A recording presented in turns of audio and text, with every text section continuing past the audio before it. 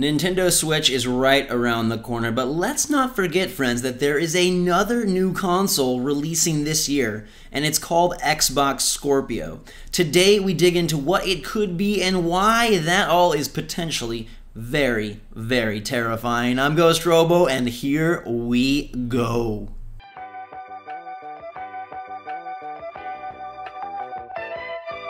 So Xbox Scorpio is touted as the most powerful home console of all time, and it is tentatively releasing this fall, 2017. Yes, Switch isn't the only brand new box that you may be bringing into your home this calendar year. Phil Spencer, boss of Xbox, says the project is going absolutely peachy. He's very, very pleased with the awesome progress of how Scorpio is progressing along, and the head of Halo, Frank O'Connor over at 343, says that the specs are even beefier than he expected.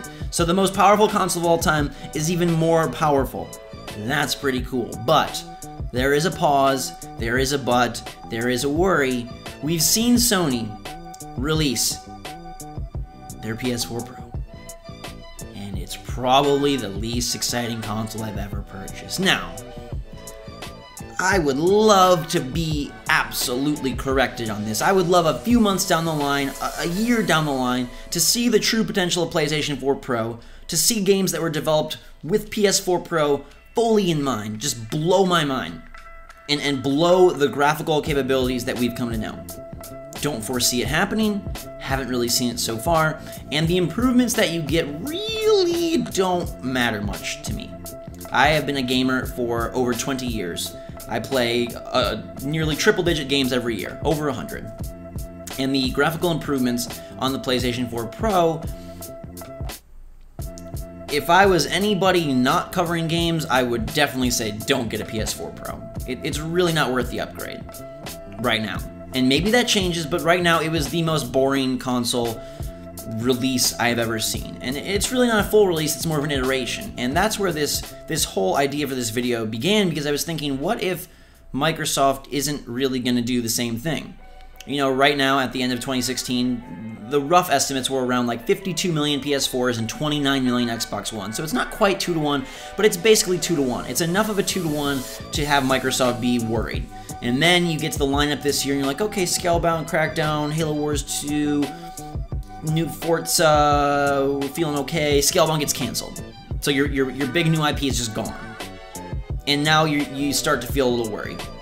Because Sony has God of War, Days Gone, Detroit Become Human, and more in the pipeline. Horizon is a month away. They've got a lot coming out. And they've got a sales just behemoth that continues to plod along at incredible rates. And the Xbox may outsell it certain months, and it may get some streaks, but it's not catching it. Not even close. So what does Microsoft do? And I think they have a number of options. I think games look glorious right now. I think that, you know, I'm playing the newest releases this weekend, and they look fantastic on the PS4 Pro. And there definitely is a little bit of a bump. Is it a bump that means something to me? No. But is it a bump? Yes. And I see that bump and I say, wow, console gaming is really at a pinnacle right now. So I think about, man, what does 6 teraflops mean? What does more than 6 teraflops mean? What is this Xbox Scorpio really going to deliver to us later this year? And I say, like, holy crap, that is a lot of power. Holy crap, that's going to be some great graphics. And then I say, holy crap, how the heck are they going to manage that when the Xbox One is less than the PS4? What are they going to do? Because how are you going to have games that are supposed to run on both really take advantage of all those flops? Those teraflops, I don't know that works out so well. So then I got to thinking, what if this was a whole new console and not an iteration? What if Microsoft said, hey, we lost this generation, and it is in our best interest to restart rather than iterate? And what if the Xbox Scorpio is in fact a brand new console, and it's a new generation rather than an iteration? Everything that Microsoft has said points us to an iteration, but how well did that work for PS4 Pro? You dive into the numbers, how much did PS4 Pro really boost Sony's position? Now, Sony was in a great position to begin with, so the boost, you know, it wasn't needed, but Microsoft needs the boost. And will a 6 teraflop system that's expected to be completely one-to-one compatible with the Xbox One really be a boost worth even releasing? Can they find a way to couple these together and yet separate them enough to make it a worthwhile sale above and beyond a PS4. Because if you want to sell the Scorpio, you need to sell it as something that is better than any PS4 out there. And to do that without breaking from the Xbox One seems a bit much to me. Now, there are 3 scary scenarios here that I'm going to lay out for you. The first is that the system comes out and it has a ton of specs and a ton of spectacle and not a whole lot of substance. I think that's the scariest of all. I think the worst is that they release this brand new console and they don't have exclusive games and they don't have a storyline that they can sell this thing on, right? It has 6 teraflops, and so what? Because again, look at the PS4 Pro, and you try to sell that to someone who has a PS4, it's a hard sell. You know, if you're a brand new next-gen purchaser, it's easier to get into the PS4 Pro. Maybe you start there because it future-proofs you. But if you're going from PS4 to PS4 Pro, you don't need to. So we need to, you know, Microsoft needs to sell the Scorpio to people that most likely already have a console. Because by the end of 2017, that's 4 full years of this generation. That's a lot of time. That's a lot of time. Some generations are only that long. And so the first scary scenario is that this thing comes out and it, you know, has a boosted mode for Scorpio and it just doesn't matter. And to me, that's the worst case scenario. Another $400 or $500 console that does nothing but play 4K video and, you know, show a few more pixels on the games. I really don't want that. But for some people, the idea I previously mentioned is even scarier. A new console, a new format, having to buy a brand new box, brand new discs, a whole new generation. That's terrifying to some people because they look and they say, I just invested in Xbox One, and now you're expecting me to go to the next thing already? And like I said, 4 years for the early adopters is a long time, but for new people, and there's a plethora of new sales, of new buyers, that's terrifying to say, oh my god, all of a sudden, I'm gonna become out of date. And that's horrible, right? That's really, really scary. And then for me, the scary one is they release a new console and they just did it because it really isn't justified. And I weigh in my head what's worse. A console that's not a new generation but an iteration that does nothing, or a new console that is a new generation and does nothing. And maybe those two are on equal playing field in terms of just rotten scenarios.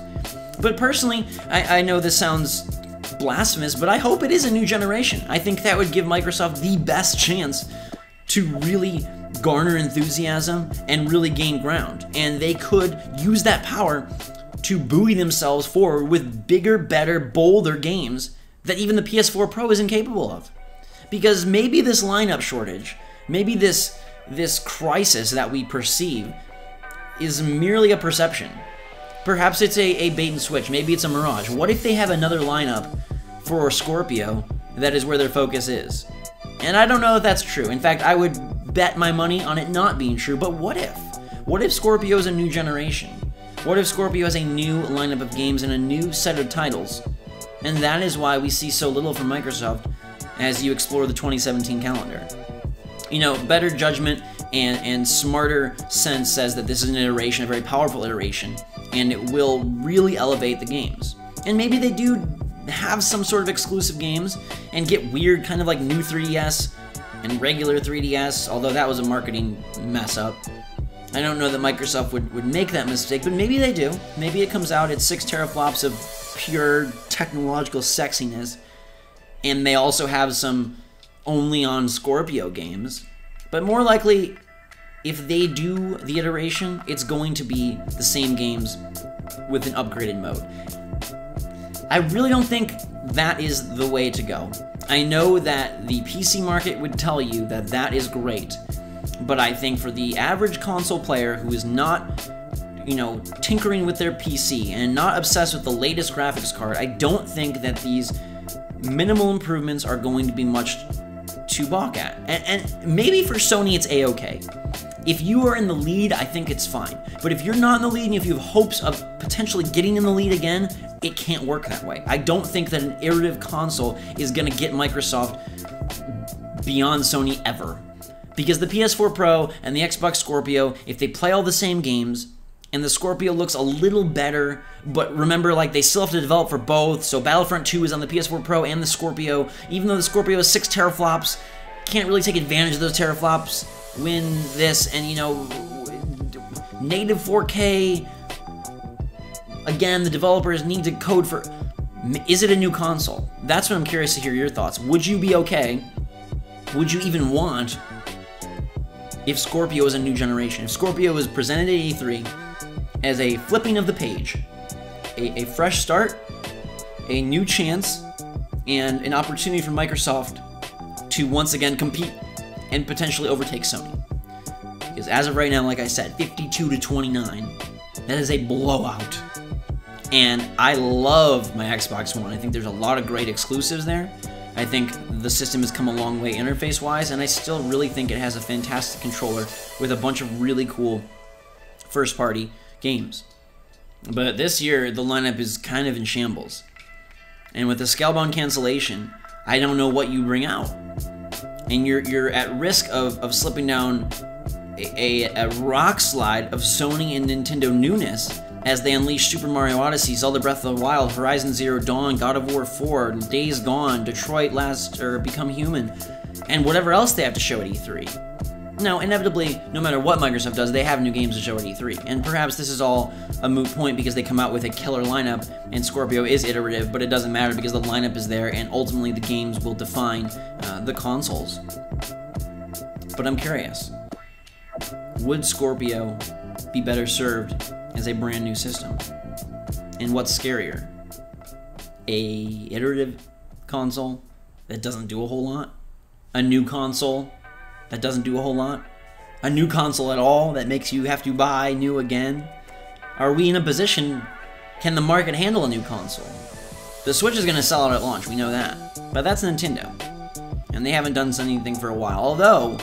Although, it hasn't been that long since the Wii U.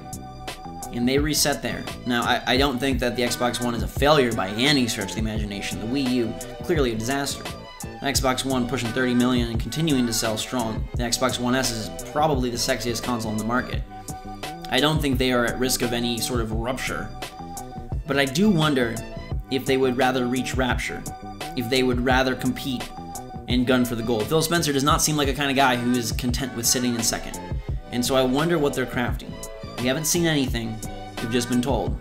Fall 2017, new Xbox. What does it mean? What exactly will it be?